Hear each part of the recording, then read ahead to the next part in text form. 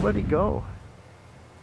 That raccoon captured the attention of St. Paul, Minnesota yesterday, along with thousands of people on social media. Against the odds, the little creature somehow scaled its way to the top of a 25-story office building, including a pause for a nap on a window ledge a few floors from the top. Once it reached the roof, animal control was waiting with traps. And here's a picture of the rescued animal. The raccoon reportedly had a delicious meal of soft cat food before it was released into the suburbs.